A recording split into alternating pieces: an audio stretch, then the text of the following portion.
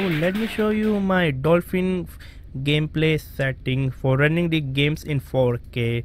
So let me go to the general first. I'm using the DirectX 11. You can easily use the DirectX 12. Only the downside is that when using DirectX 12 you cannot run the benchmarking tool, so that's why I'm using the DirectX 11. For me, both of them give me the same result. For the adapter, I'm using the dedicated GPU, which is the GTX 6060 Ti.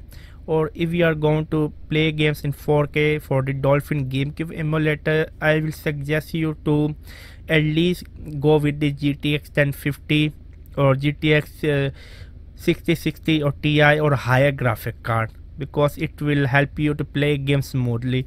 And you can see, so I leave the aspect ratio in auto.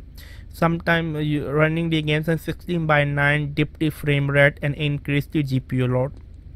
For the enhancement, I'm using the 4K 6x for the internal resolution, and for anti-aliasing I'm using the 2x.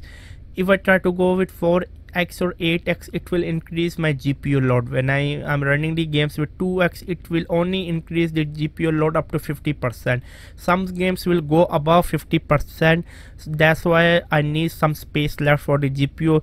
Maybe some games are running a scene which is very heavy, so the FPS is going to dip.